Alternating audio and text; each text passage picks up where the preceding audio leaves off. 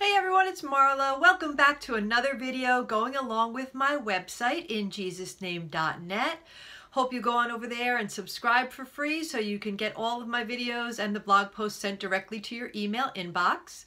And we are going through the Bible cover to cover, and you're with us right smack dab in the middle of a book of the Bible, which we are in the book of 1 Kings. Now, pretty much every week I say, well, it's a great time to be here because it's, it's an exciting new thing. Well, today it's a great time to be here, but I don't know that it's because it's so exciting. It's a great time to be here because you are in for actually one of the worst times in Israel's history is coming in this week's Bible reading in our Bible reading plan. So it's a sad day. It's a sad day to be here, but you know, it all turns out good in the end because that's the promise of our King Jesus.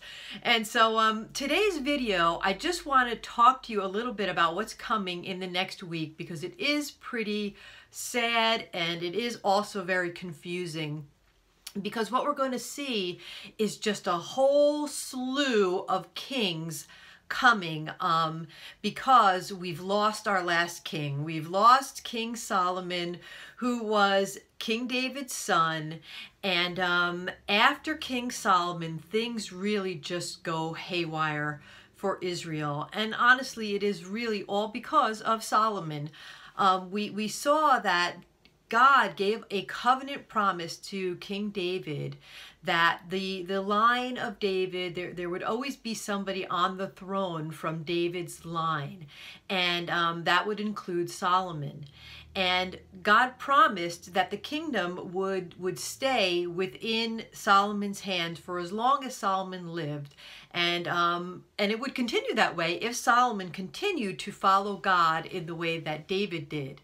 Unfortunately, we have seen over this last week that Solomon did not do that, and because of that, God is about to tear the kingdom away from Solomon and fulfill really what we saw in Deuteronomy 20:28, which basically God was saying, if you follow me, Israel, you will be blessed in the promised land, and if you do not follow me, then disaster is going to happen to you within the land, and in fact, you will be kicked out of the land, just like the people before Israel were being kicked out for all of their abominable practices.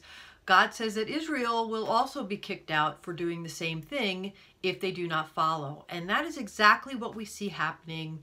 Unfortunately, at the end of Solomon's life, he gets what I'm referring to as a divided heart. He does start out loving God, and I believe he still does love God, but towards the end of his life he winds up marrying 700 wives, and then he's got 300 other concubines, and many of them, if not all of them, are foreigners. And because of that, King Solomon starts following after these foreign gods, or at least building high places to them and allowing the worship of these foreign gods, which often included, unfortunately, sacrificing children. And our God, the only God, was not going to allow any king of Israel to be allowing sacrifice of children or any other type of worship to a foreign god happening in the land of Israel. And because of that, God is going to tear the kingdom of Israel away from Solomon's hand. This, like I said, is a very sad day because everything that we've studied up to this point has led to this promise of Israel being gathered together, God's chosen people, and having a united kingdom in the promised land. And that is what we've seen develop through David's monarchy and now through Solomon's monarchy, where indeed Israel was huge and wealthy and prosperous within the promised land. Other nations were at peace with Israel. There was good trade relationships. There was all kinds of good things happening. But because of what we see Solomon do, God is going to put that to an end. And we see that in the fact that his son Rehoboam, he's gonna lead Israel in Solomon's stead, in his, in replace of Solomon after Solomon dies. But there's another person that rises up. His name is Jeroboam, and a prophecy is given to Jeroboam that when the kingdom is torn from Solomon and given to his son that 10 of these tribes are going to go to Jeroboam. So we see Israel, after Solomon dies, divided into two.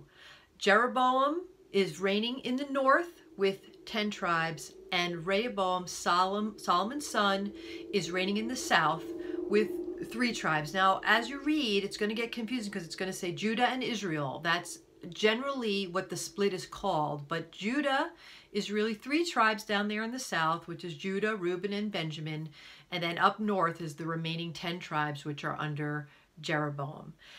Now, what we're going to see is that Jeroboam, he just turns everything bad. He realizes that the people in the north are going to want to travel to the southern area because that's where the temple, Solomon's temple, has been built, and that's where the entire Jewish sacrificial system takes place, in the temple. So he realizes that if these people from the north that he's ruling over travel down to Jerusalem to do their sacrifices, it's very likely that they are going to want to stay or be swayed by the southern kingdom. And so what Jeroboam does is he actually sets up a false religious system which has 2 hubs up in the northern territory, so the people don't have to go down south to Jerusalem to sacrifice.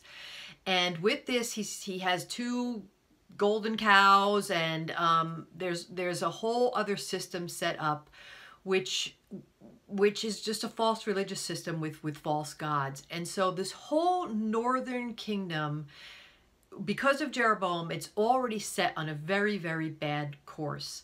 And after Jeroboam, we're going to see a line of kings which are going to be ruling in the north, and not one of them follows after the one true God. They're all evil. It's just not one good thing comes out of the northern kingdom's kings, all right?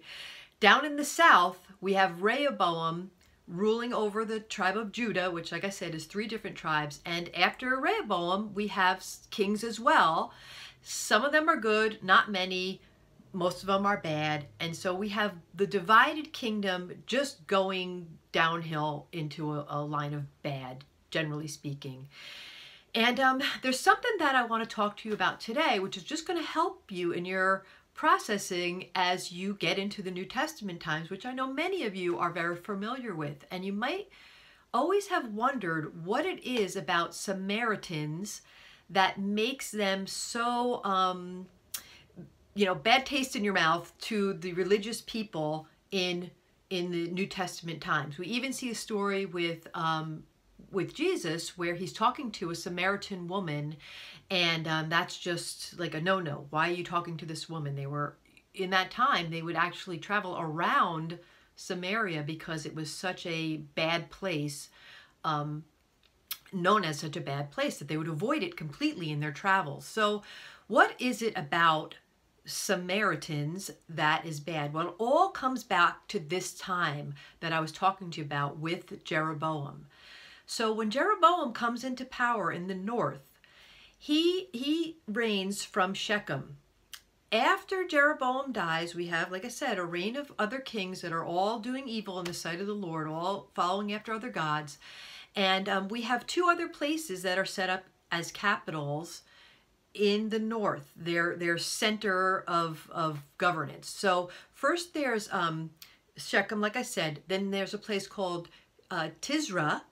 And then after that, it's Samaria. So up there in Samaria, you already know that there's some false god worship happening. Well, what happens down the line because of all the evil that's happening up north? God finally sends a foreign legion from Assyria to come and take over that area completely. They just come and invade. And like I said, that's in Deuteronomy 28, that eventually Israel will be completely taken out of the land because of their wickedness. And so the Assyrians come and do that to the northern kingdom in about 722 BC. And when the Assyrians come and do that, they take a lot of people captive. They take a good number of people captive. But there are also some people, Israelites, that are left in the land. And a lot of Assyria's strategy was to bring their people into that area and just blend in so that there was no more pure Israelite line going on up there. They would just, intermarry. And so when the Assyrians come to invade and they do this, up there in the north, it just becomes a bunch of people that are half Assyrian and half Jewish. So that is why we see in the New Testament time that the area of the Samaritans, Samaria, was just no good to the true Jewish people. They just did not want to blend with them because they were thought of as half-breeds. They had their own different place of worship. They had their whole other different idea of what it was to worship God, and that was all because of this time with Jeroboam and his not wanting the people to go to Jerusalem. That's how the whole Samaria thing came about. So that's just a little bit of something that I wanted to give to you that might clue you in to what's going on in the New Testament. The other thing that I want to say is, as bad as this all is, that the northern and southern kingdom, there's a divide within the kingdom. Everything that God did not want to happen, from the outset. He wanted this kingdom, united and all of Israel together under one king. God didn't want any of this, but I want to tell you that all of this, like I said from the beginning, everything is used for God's good. And so that northern kingdom gets attacked by Assyria, they get taken into captivity, the Israelites. The southern kingdom, because they have some good kings along the way, it takes a little bit longer, but the Babylonians come and they take over the southern kingdom of Judah, and they take those people away into captivity. So you have the Israelites spread all over because of them being taken out of the land and held into captivity. Now that seems awful. But what is amazing to me is that God uses this, and he uses this to spread the gospel. And let me tell you how that works, all right? So when we get into the New Testament times, the Israelites, some of them have come back to Jerusalem. They have come back from captivity, years and years before, and they are living in Jerusalem, but they're under Roman rule. But many, many, many of them never did come back. They had been taken into captivity into their areas, Assyria, Babylon, spread out from there. And because they were there for so long, they just integrated in there and they wanted to stay. They didn't go back to Jerusalem. They stayed where they were. But they stayed Jewish. They stayed people that remembered there was one true God. And so we see, after Jesus dies and ascends, his call to everybody is to spread the gospel. And someone we all know as Christians who did this, famously in the very beginning, was the Apostle Paul. As he goes out, we see in the book of Acts, he goes and he wants to spread the gospel out of Jerusalem. And every place he lands, he finds himself a temple where there are Israelites, Jewish people who are worshiping the one true God. And when he gets there, he goes and he lets them know that the Messiah has come, the Messiah that you've been waiting for, the chosen one out of the line of David has come. His name is Jesus. He's spreading the gospel. And he first goes to those temples where there are people already there who have an idea that there's one true God. So it wasn't such a foreign thing that there's one true God and that there's a Messiah coming, to save Israel. And so that only could have happened because of the captivity, because of the divided kingdom, because of the Israelites being spread all over. The name of that is called the diaspora. It's something you can research. It's the dispersion of the Israelites because of their disobedience, because of Solomon, because of the division, because of their disobedience. They had to be spread all over. But God uses it in the time of the New Testament so that there's these little pockets of people who understand that there is a notion of one true God. There might be a skewed notion, but they're there waiting to receive this from Paul and the other apostles who are spreading out into the world to share about Jesus Christ. And so it's an amazing thing to think about, that the worst thing in the world that could have happened for Israel, God planned. He knew it. He knew the Israelites were going to be disobedient. He knew Solomon was going to blow it. He knew the kingdom was going to divide. And yet, he's going to use it for the good to spread the word that Jesus has come to the world.